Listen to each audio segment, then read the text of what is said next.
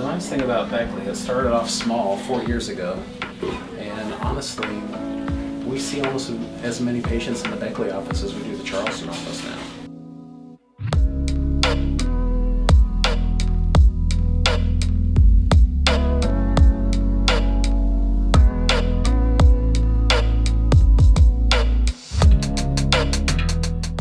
Really 12 or 15 years of my practice, I had a lot of people willing to travel from Beckley to come up here.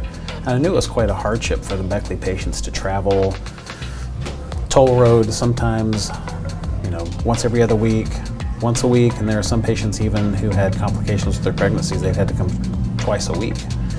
And for several years I thought, I wonder what would happen if I opened up an office in Beckley.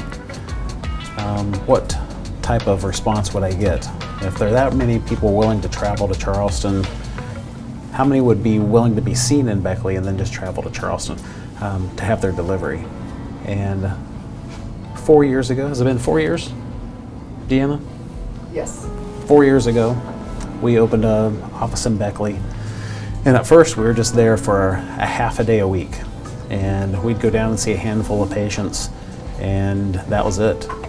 We'd see a half a day on a Thursday, and then gradually as that got busier, we added another half day, and now 4 years later, honestly, we see as many patients in a week in Beckley as we do here in Charleston.